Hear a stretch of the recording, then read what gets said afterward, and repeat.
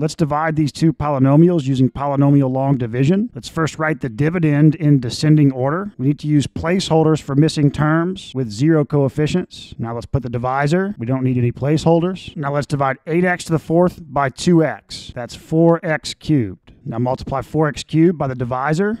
Subtract these two expressions. 0x cubed plus 24x cubed is 24x cubed. Bring down the minus 60x squared. Now divide 24x cubed by 2x. That's 12x squared. Multiply 12x squared by the divisor. Subtract these two expressions. Minus 60x squared plus 72x squared is 12x squared. Bring down the 0x. 12x squared divided by 2x is 6x. Multiply 6x by the divisor. Subtract these two terms. 0x plus 36x. 36x, bring down the minus 108. 36x divided by 2x is 18. Multiply 18 by the divisor. Subtract these two expressions. We have a remainder of 0. So dividing this polynomial by this polynomial, the answer is